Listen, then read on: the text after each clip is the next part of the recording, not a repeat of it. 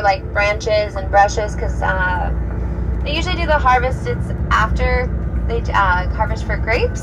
An interesting thing is actually Portugal exports a lot of its olive oil to countries like Spain and Italy, and then it gets packaged and sold as Spanish olive oil or Italian olive oil. So it's actually a marketing problem is what they always say. They don't market Portuguese olive oil as well as they should. So guys, right now we are headed to Castelo Rodrigo. This is a really interesting town. It's medieval, but also its origins, the fortification around it, go back to the being built between the 8th to the 12th century. What's interesting is it's such an interesting representation of the different phases of Portuguese history. When we're talking about like 9th century, we're talking about the Moorish period, when the North Africans came over and conquered this area. And then we also start getting into the Reconquista, right? When the Christian kings came back, reconquered the area. Medieval period, right? Where this is where everybody would live in this hilltop town until it became safer. And then you'll see that we'll pass the main city on our way up there. The people who live up in the Castelo Rodrigo and that small little fortified village are really doing tourism. You know, it's changed a lot. It's not where the main people would stay during the medieval times. And also an interesting one is that it also represents an interesting time period of the expulsion of the Jews, what happened in the Spanish Inquisition. So Castelo Rodrigo is one of the 5 essentially when the King of Spain expelled the Jews in 1492. Actually, a lot of the Portuguese king allowed 5 regions here to take them in, which is really, so there's evidence of like there's a rabbi house, the old cistern is then considered to have been a synagogue. So it's a really interesting part. And actually the area around there, Marofa, comes from a legend of when this time period happened, that eventually the Portuguese also expelled the Jews or made them convert to Christianity, but here was an area where you had a lot of a good Jewish community. And so the Marofa Mountains that are just next to it, the legend goes that there was a guy who settled from Spain who's Jewish and he had quite a bit of money. And so his daughter was his only heiress. And because of that, a local knight, he came and he said, wow, I really want to meet this daughter. She's rich and I heard she's beautiful. And so when he hears about this daughter, he finally gets the opportunity to meet her and they fall in love. But then what happens? Then the Portuguese king would like to expel the Jewish from this area as well. And so he's like, oh, please convert to Christianity. So she does. And her name is Ofa. And so he's very happy that she converts to Christianity, but he calls her Omeofa. And so this sort of turns into Marofa. And that's the name of the mountains nearby. It's just kind of an interesting sort of the legend mixed with the history of what was happening in the area. We're going to introduce you to your escort today as well, which is going to be Zay. Over here, yes, the hand that's up here, I don't know if you can see. And he's going to actually be showing you through the village a little bit and pointing out some interesting things.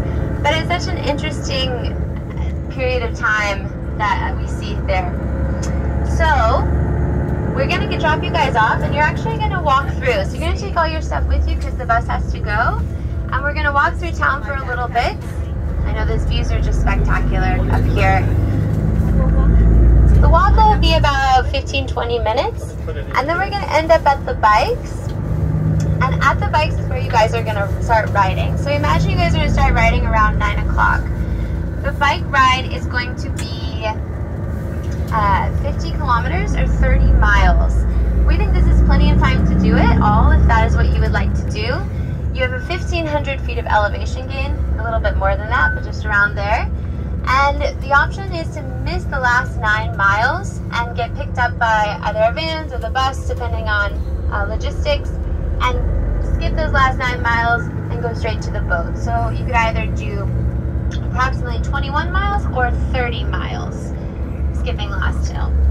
So basically, when you get out from Castelo Rodrigo, you have this descent, so you want to be careful going through.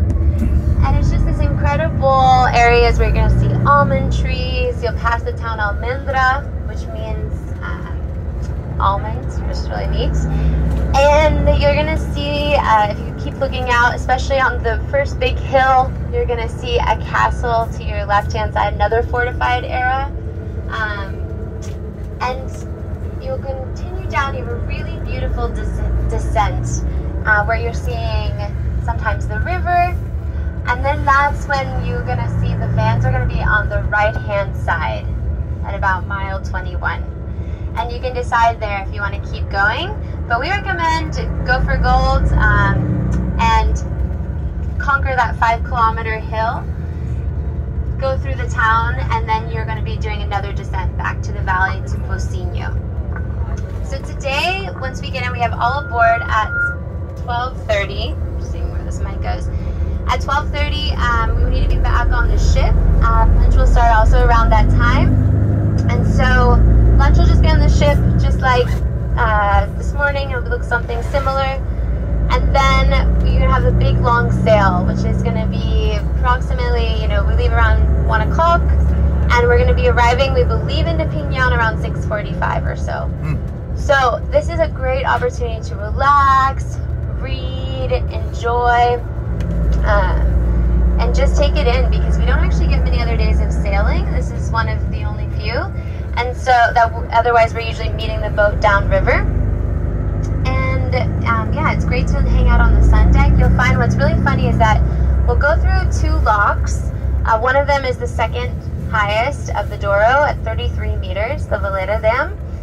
And then also there'll be moments where the boat, because it goes under low-hanging bridges, the whole sun deck collapses, like they make it collapse. So they'll kick everybody off, and so that they can go under these bridges. So it's something really neat to see. Yeah, it's very, very cool. And this is the area of the river. You're going to see some of the most narrow parts as well. Very dramatic scenery. So then, after our long sail, as soon as we dock, we're actually going to be taking the bus to dinner tonight. But the dinner is at a winery called Quinta de la Rosa.